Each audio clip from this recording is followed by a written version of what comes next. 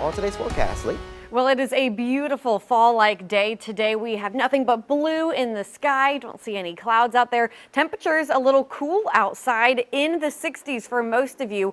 Bogalusa has reached 70 degrees. That's our first spot. The rest of you will likely catch up. Now, this is cooler than where we were yesterday. This time yesterday, it was 7 degrees cooler in Hammond and at the airport, 6 degrees cooler in Grand Isle and Galliano, 11 degrees cooler in Gulfport. There's also a little bit of a breeze out there today. 7 miles an hour in Slidell, Bogalusa, the Lakefront Airport, and Galliano.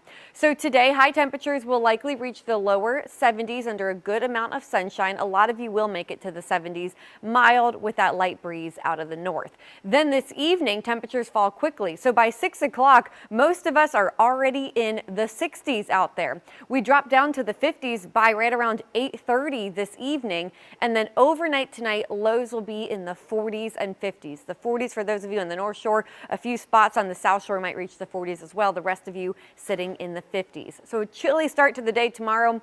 And then tomorrow afternoon is gorgeous once again, just like today. Lots of sunshine. Highs will warm up into the middle 70s.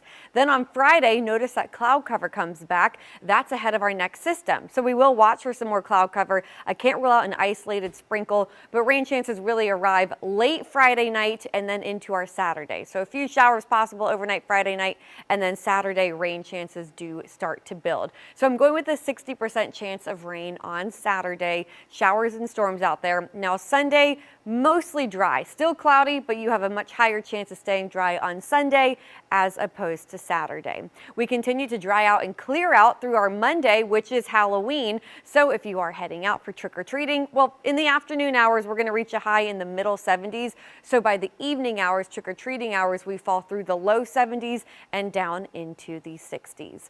I have a new update from the National Hurricane Center. In the tropics, we now have 2 medium chances of development within the next 5 days, 50% chance of development over here in the Atlantic within the next 5 days, and then down in the Caribbean, a 40% chance of development within the next 5 days. There are no immediate threats to us, no cause for concern for us. We are going to watch it closely, and we will keep you updated. In the meantime, beautiful weather today and tomorrow. Some clouds return Friday, more rain on Saturday, but then it clears out in time for Halloween. Lee, thank you so much.